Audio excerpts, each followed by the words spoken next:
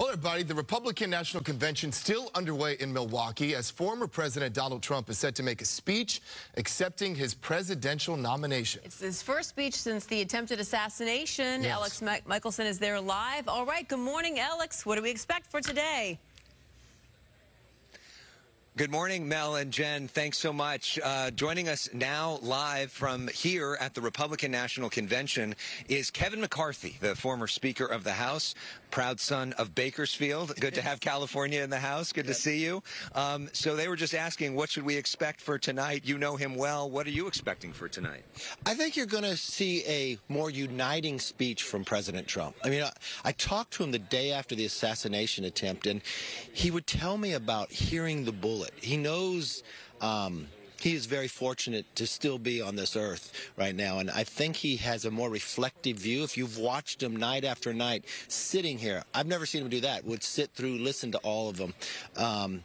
The number of times he talks about uniting the nation, and I think it's a place that if you're not a person who supports Trump, take a moment and come to listen. See if there's something different that maybe you could.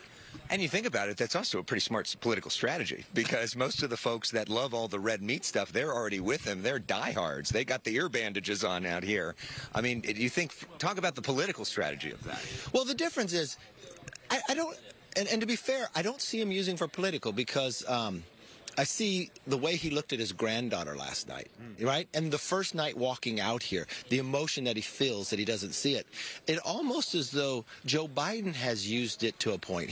Joe Biden's only given 3 Oval Office's addresses, and he used this as one to try to set the tide. There had been no more Democrats coming out to ask him to remove until Adam Schiff came out, but I think that's more Nancy Pelosi than Adam. Well, let's talk about that right now. Nancy Pelosi, somebody that you know so well, so close with Adam Schiff. She says that she didn't know that that was going to happen from Adam Schiff, although nobody really believes that.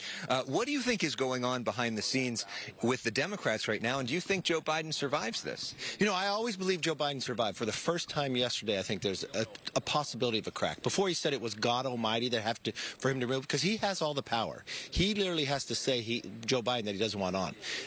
Nancy Pelosi knows exactly what she's doing. If you watched, even though he said he was going to stay in, she came on TV to a station that he watches and says he needs to make up his mind. Well, he already made up his mind.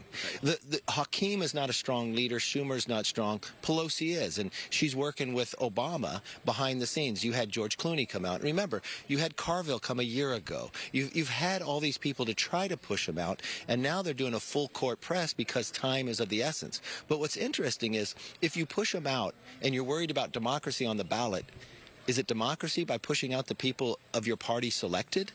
I mean, this decision should have been made a year ago.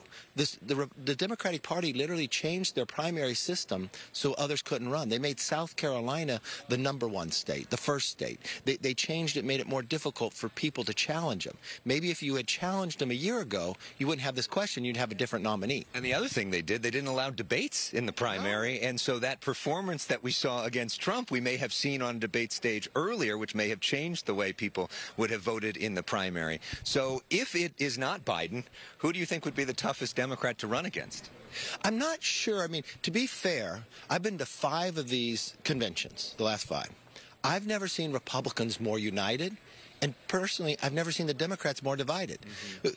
We're less than 120 days out, and you don't know whether you want your nominee or not. You've got members of the Democratic Party in Congress who are clinging to President Trump, trying to help them to survive. I've seen districts that Biden has won that now Trump is carrying. So it's a whole different world in politics, but that's still quite a long time before you go. And I'm not sure how they go about selecting. You're going to let a few people select who the nominee is? I think there'll still be disgruntlement in the Democratic Party. So, in one word, how are you feeling after this week? I'm more confident than I've ever been walking in. But I still know there's a long way away, and a lot of things can happen because I think in the last month, a lot has happened. I mean, it's extraordinary what's happened in the last month, one of the craziest months in the history of American politics. Kevin McCarthy, former House Speaker, proud son of California, great to see you. Thank you so much for the perspective. Really appreciate it. And have fun tonight. Okay.